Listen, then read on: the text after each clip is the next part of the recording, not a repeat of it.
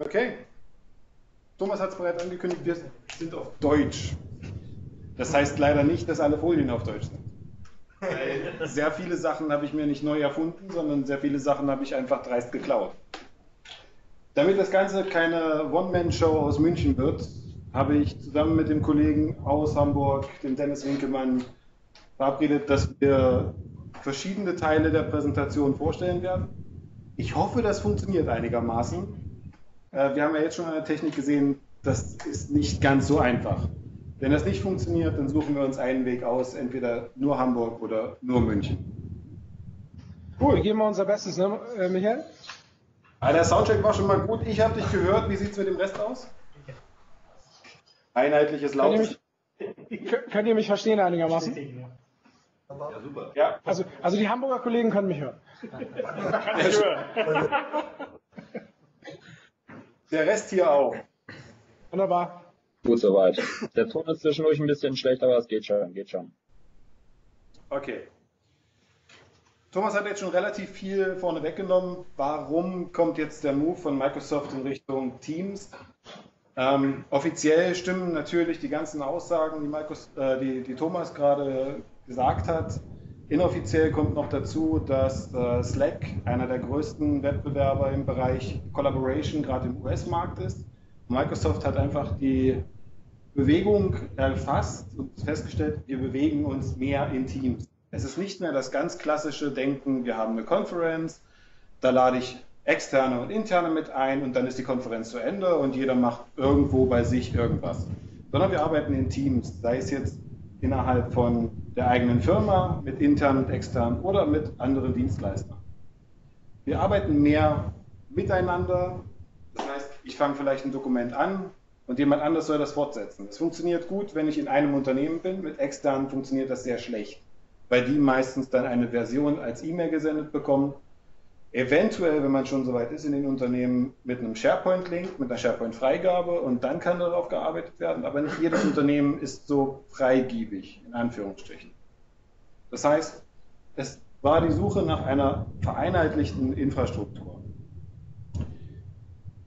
Das Gleiche gilt für Projekte, die irgendwo mit unterschiedlichen Zeitzonen gearbeitet werden. Das heißt, Teams, die nicht mehr lokal an einem Platz sitzen, die brauchen die Möglichkeit auch miteinander zu kommunizieren und miteinander Informationen auszuteilen, zusammenzuarbeiten, auch wenn sie nicht in der gleichen Arbeitszeitzone sitzen.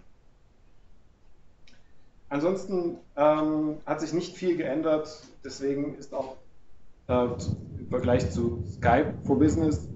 Deswegen ist auch bei Microsoft Teams dieser Sprung von einer IM, die auf Basis eines Status vorhanden ist oder gestartet wird, der nächste Step, wo ein Gespräch rauskommt, wo man vielleicht zu zweit etwas diskutiert und dann feststellt, hey, der Kollege, der hat noch viel mehr Wissen in dem anderen Bereich, den brauche ich jetzt auch noch. Und dann nimmt man doch den mit hinzu. Das alles vereinheitlicht Teams in einer Plattform. Wir versuchen jetzt den Sprung Richtung Hamburg. Ja, ich hoffe, ihr könnt mich hören. Natürlich. Wunderbar, alles klar. Ja, also hier auf der Folie haben wir im Prinzip nochmal dargestellt, wie Kommunikation in Office 365 heute passieren kann. Powered by Skype oder auch powered by Teams. Wir haben also auf der rechten Seite die On-Premise-Welt und rechts die Cloud-Welt.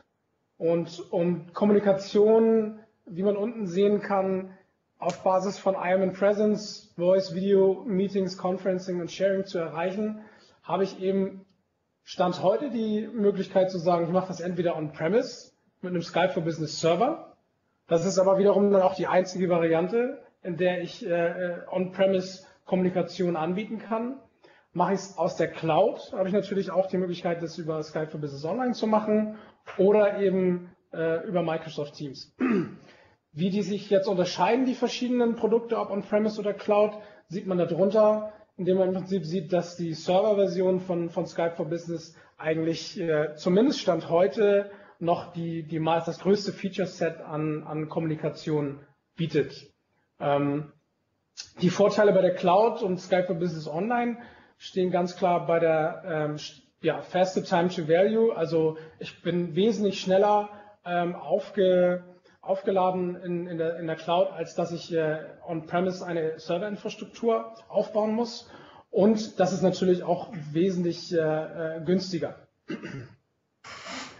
Möchte ich eher Richtung Intelligent Communication gehen, also nicht nur Unified Communication mit Skype betreiben, dann ist Teams das Mittel der Wahl. Allerdings, ich will ganz klar zu sagen, nur aus der Cloud beziehbar und nicht on-premise betreibbar. Und wir werden im Weiteren darauf eingehen, was eben Teams bedeutet in Zukunft und was Intelligent Communication im Prinzip ausmacht und auch abhebt von Unified Communications, wie man es vorher eben unter Skype for Business gesehen hatte.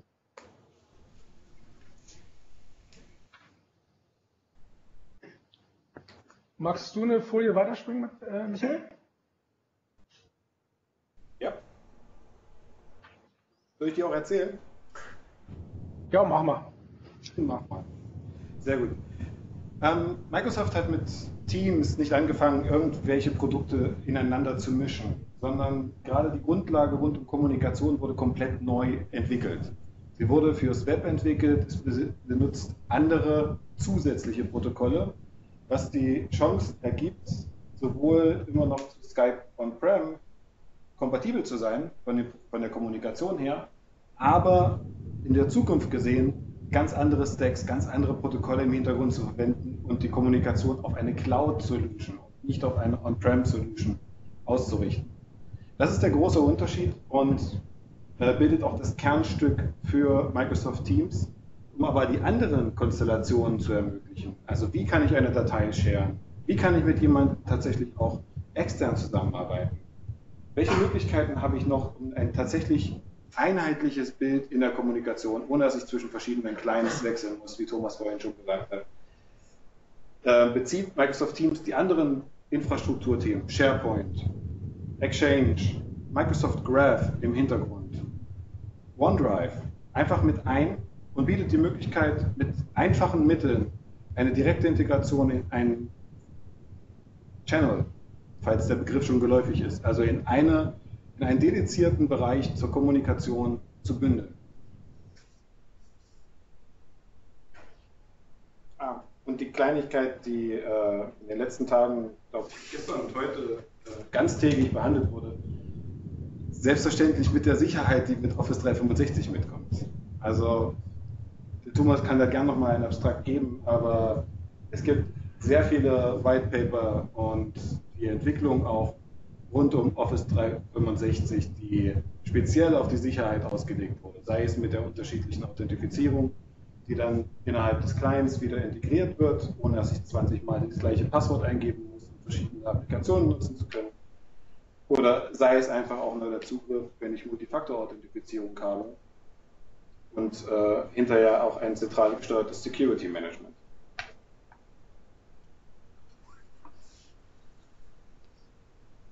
Das ist eine Marketingfolie von Microsoft. Spiegelt im Grunde genau den Ansatz der Intelligent Communication wider. Das heißt, ich soll mir keine Sorgen darüber machen, an welchem Gerät ich bin. Das hatten wir schon mit UC. Okay. Ich soll mir keine Gedanken darüber machen, wo ich bin. Das hatten wir auch mit UC. Aber der entscheidende Faktor ist eigentlich, ich soll mir auch keine Gedanken darüber machen, wo meine Daten speziell liegen. Ich muss keine SharePoint-App auf meinem Tablet haben. Ich muss keinen Exchange aufmachen, um meine Termine zu sehen, also auf dem Tablet. Ich muss nicht großartig nachdenken. Ich habe das alles konsolidiert in einer App und kann trotzdem die Vorteile von den jeweiligen Produkten nutzen. Dennis. Ja, ich bin noch da. Wir waren gerade mal ein bisschen diskutieren. Wir haben zwischendurch immer ein bisschen Rauschen. Ich weiß nicht, wie es bei den Kollegen in Bochum ist. Habt ihr zufällig ein Mikro, was irgendwie am Jackett klemmt oder so? Oder? Nein, aber ich kann mich neben die Kamera stellen und brüllen. Alternativ. Ja, probier's doch einfach mal. Aber es geht sonst auch so. Ja, eine Neuerung, wenn wir in Richtung Skype for Business Server 2019 schon mal schauen, was ja angekündigt ist für Q4 2018. Wir hören da ja nachher auch noch ein bisschen mehr dazu. ist das Thema Office 365 Portal. Und wir kennen das heute, wenn ich on-premise ein Troubleshooting betreibe, dann wende ich mich da an meinen Monitoring-Server. Wenn ich eine Skype for Business Online-Infrastruktur betreibe, dann habe ich da ein Call Quality Dashboard und Call Analytics. Ich habe also zwei verschiedene Orte, an denen dort Daten gesammelt werden, damit ich auf das Monitoring zugreifen kann. Was jetzt in Zukunft kommen wird, ist der sogenannte Hybrid Aware Office 365 Portal Server für 2019. Wow, was für ein langes Wort. Dieser wird die Möglichkeit bieten, dass man eben genau aus diesen verschiedenen Applikationen, sei es jetzt der Server on-premise, sei es Skype for Business Online oder eben jetzt auch Microsoft Teams, eine Oberfläche bieten wird, wo all das integriert ist und ich sozusagen ein Single Point habe, an den ich mich wenden kann, um das Thema zu troubleshooten. Und soweit ich das Thema jetzt mitgenommen habe und gesehen habe, finde ich das ein super Ansatz, um eben dann nicht das Problem zu haben, erst schauen zu müssen, wo ist denn überhaupt der Anwender jetzt, auf welchem Server muss ich schauen. Ich habe also eine integrierte, gesammelte Stelle, wo ich das Thema angehen kann.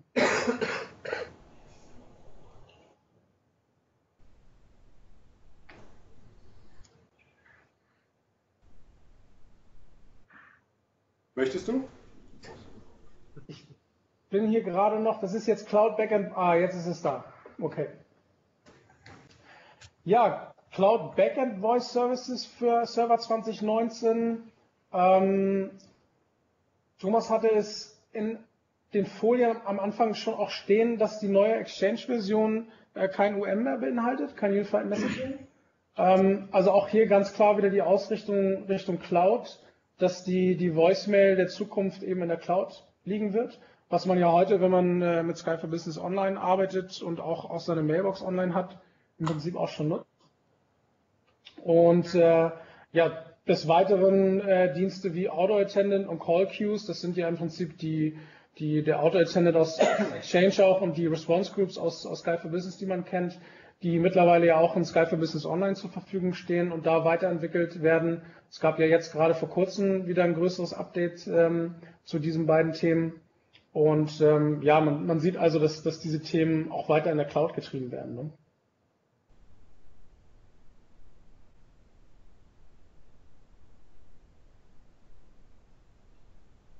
Ich würde an der Stelle weitermachen, Dennis. Ja, gerne.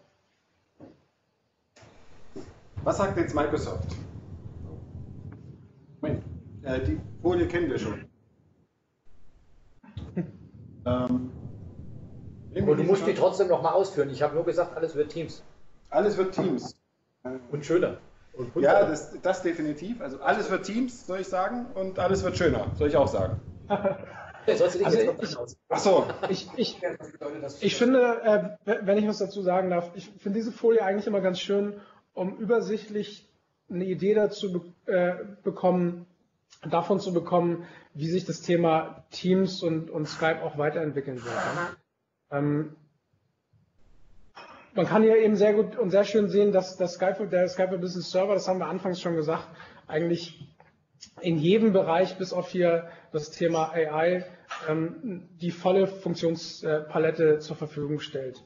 Und ich denke, genau das ist das, wo man mit Teams auch hin will, wenn man auf die ganz rechte Seite schaut.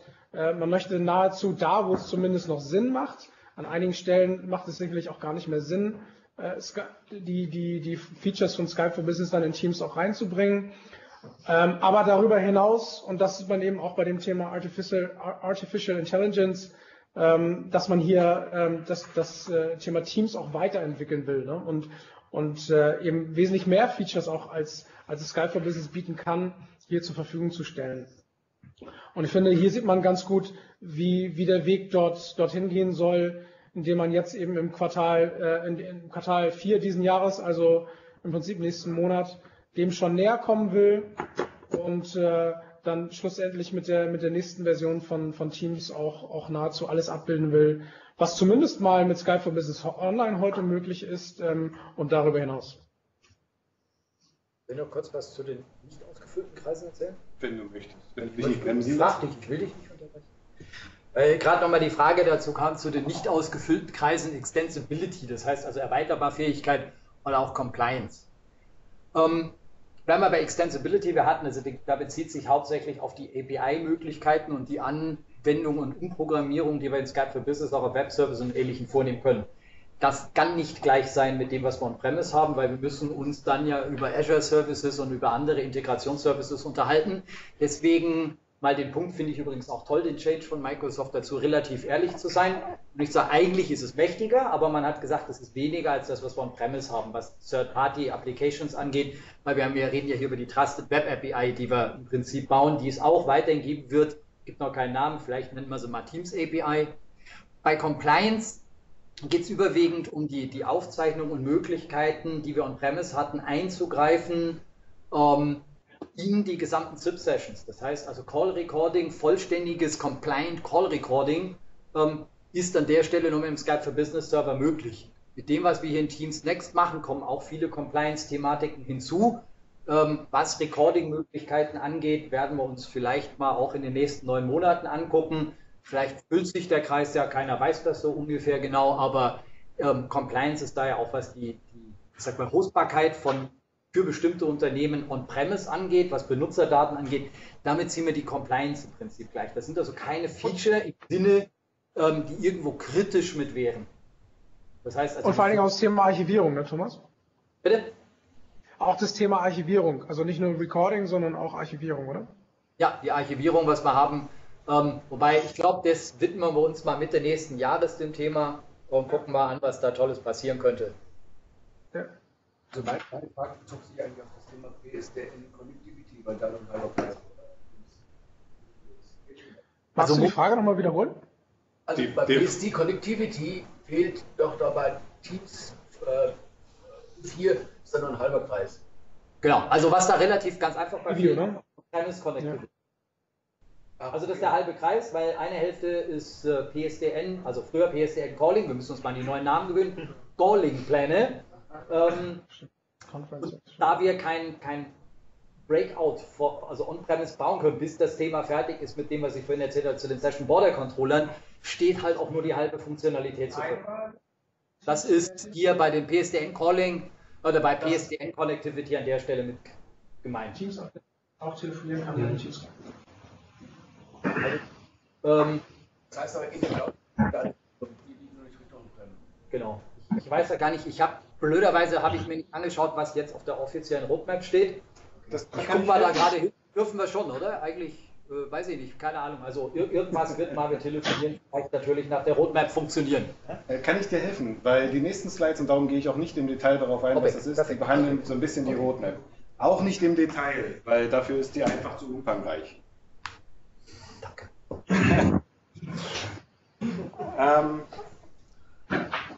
Ich hatte überlegt, diese Folie, ob wir die überhaupt reinnehmen sollten. Ich habe sie mit reingenommen, weil ich gedacht habe, ihr kriegt die Folien im Anschluss.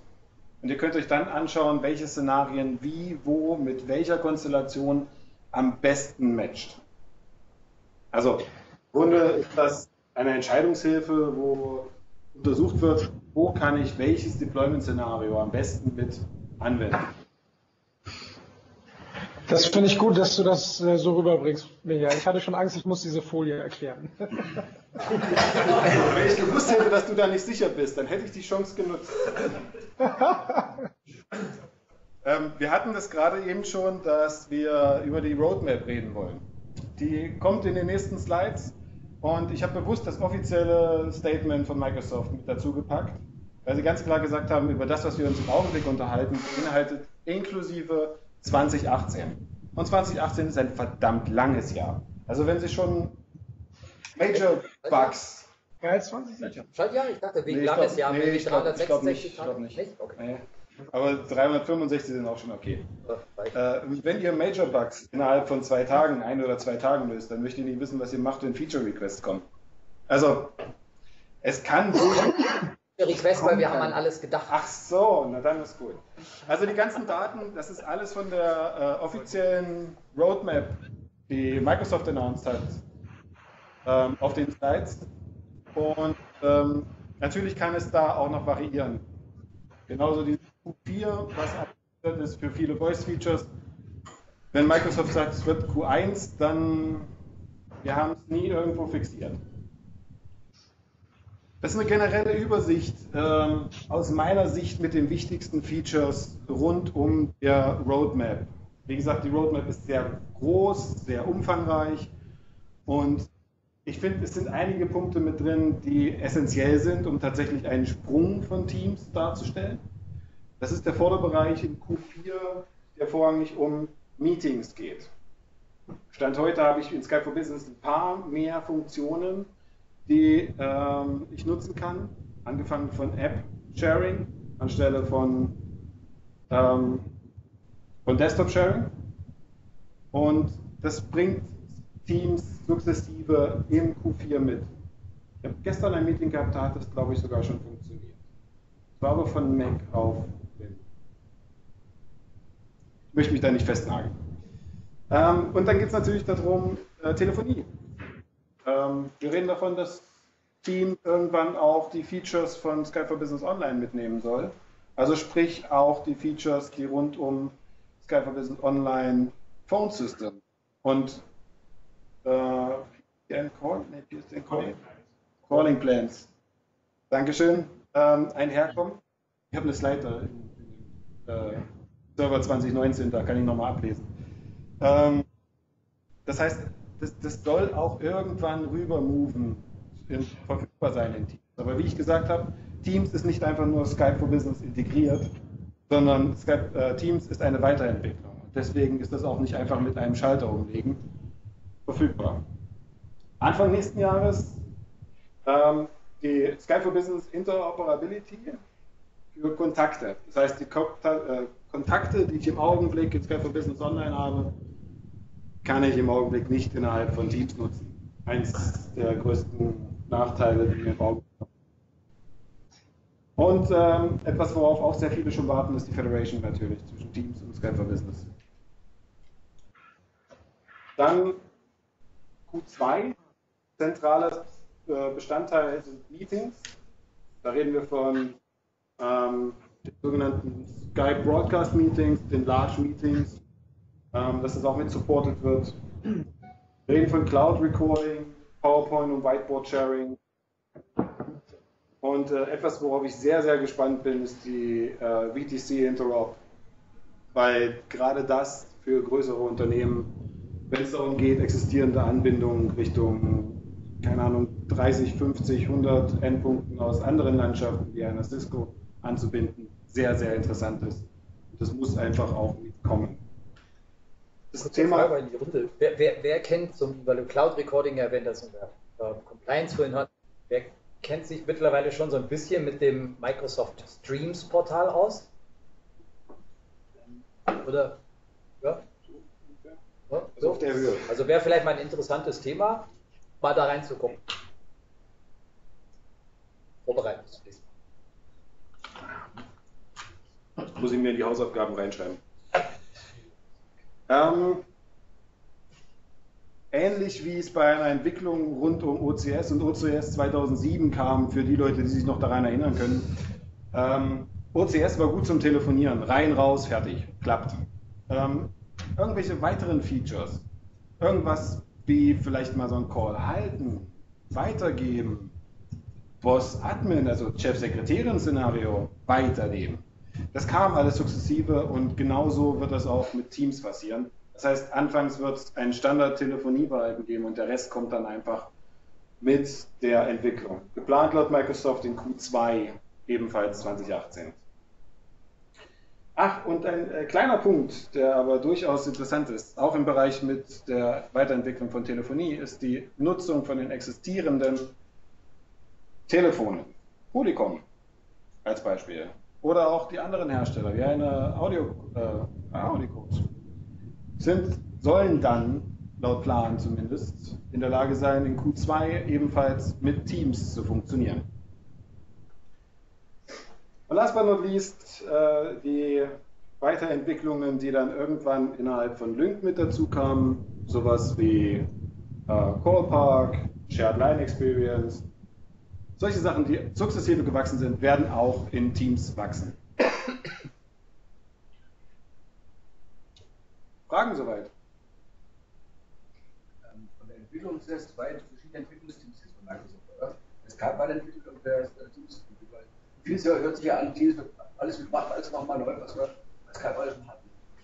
Das Wissen, was in der Entwicklung von Skype for Business Online reingeflossen ist, wird natürlich nicht einfach weggeschmissen und dann gesagt, ihr macht jetzt nur noch Skype for Business und ihr macht Teams. Ja, aber das ist ein anderer Snack, weil wir haben noch schon viel weiter mit den reinen Skype-Features mit Teams. Nachdem es komplett auf der neuen, also auf neuer Technologie entwickelt wurde, ja. Muss natürlich auch noch Anpassungen gemacht werden. Es müssen auch andere Protokolle unterstützt werden und es muss besser entwickelt werden. Aber es ist nicht komplett nebeneinander her entwickelt. Und wie gesagt, dadurch, dass es neu ist und komplett neu entwickelt wurde für Web,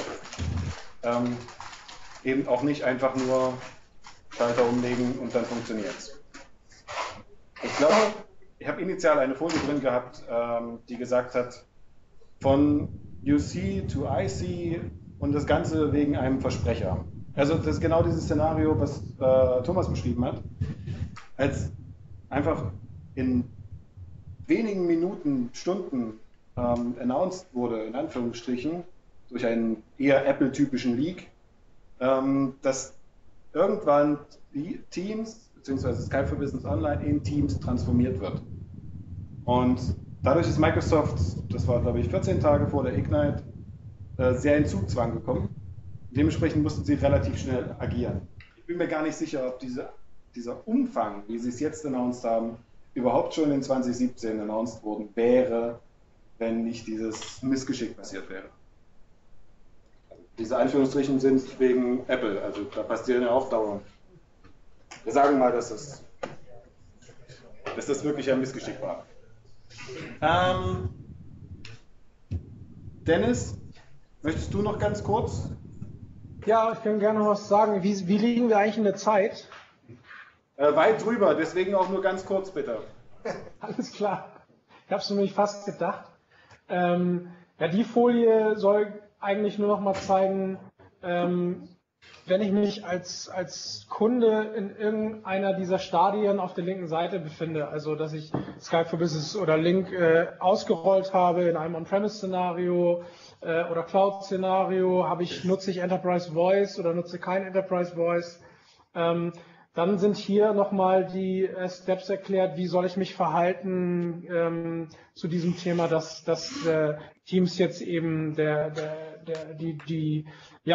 bevorzugte Client wird und wie soll ich dieses Thema angehen? Also heißt das für mich jetzt, ich muss alle Server deinstallieren und kann jetzt nur noch Teams nutzen? Nein, natürlich nicht. Die Idee dahinter ist, zu schauen, nutze ich heute kein Skype for Business, macht es natürlich Sinn zu sagen, ich nutze in Zukunft dann eben nur Teams und fange jetzt nicht noch an, mich mit Skype for Business zu beschäftigen, obwohl man auch das natürlich, das muss jeder Kunde für sich selber evaluieren. Und ansonsten sagt Microsoft, wenn man sich schon in einem Rollout befindet oder auch schon fertig ausgerollt hat, was Skype for Business angeht, dann sollte man zumindest schauen, dass man sich jetzt damit beschäftigt, was das Thema Teams denn alles bringt und sukzessive die Teams-Funktion dann auch in seinem Unternehmen auszurollen. Das kann man mit verschiedenen Varianten machen, dass man eben einen harten Cut macht und dort Teams einführt oder das eben Side-by-Side macht und verschiedene Funktionen aus einem Teams-Client erstmal evaluiert und dann sukzessive auf den Teams-Client auch ausrollt. Und hier ist im Prinzip beschrieben, wie man das machen kann, wenn man sich in den verschiedenen Steps befindet, beziehungsweise in den verschiedenen Ausgangssituationen befindet. Und da gibt es auch noch eine ganz tolle Website. Ich habe sie jetzt nicht im Kopf, ich glaube, es ist aber AKA-MS Skype turns Teams oder sowas in der Richtung. Das können wir gerne nochmal nachreichen, wo genau dieser gemanagte oder unmanagte Ansatz auch noch beschrieben ist und was man zu beachten hat und wie man das angehen kann.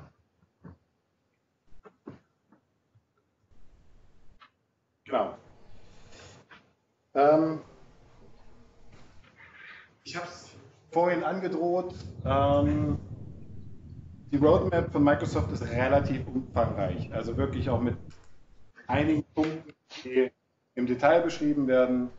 Und ich habe den Teil mit reingenommen in die Präsentation, auch wieder mit dem Ansatz, dass ihr es nicht jetzt im einzelnen Punkt vorgestellt bekommt, weil dann sitzen wir tatsächlich heute Abend um 10 noch hier, sondern dass ihr die im Anschluss bekommt, die PowerPoints, und ihr dann die Möglichkeit habt, auch nochmal bestimmte Fragestellungen auch gezielt zu schauen, wann hat Microsoft announced, diesen Bereich mit abzudecken. Und last but not least, eine Folie, die nicht mit drin ist, nochmal damit ein bisschen Bewegung ist und ihr versteht, warum ich sage, nicht jeder Punkt wird beleuchtet. Last but not least, eine Folie, die nicht mit reinkommt, ist die Sammlung von, also mit den Links. Da gehört eben auch der mit dazu, den der Dennis gesagt hat, für die Transforms Teams. Aber auch eben, wo kann ich die aktuelle Roadmap finden, wo hat Microsoft die announced und wo kommen die ganzen Slides her, die ich frecherweise geklaut habe. Last but not least, nach dem Chat-Meeting auch noch die Voice-Slide. Und damit wäre ich durch.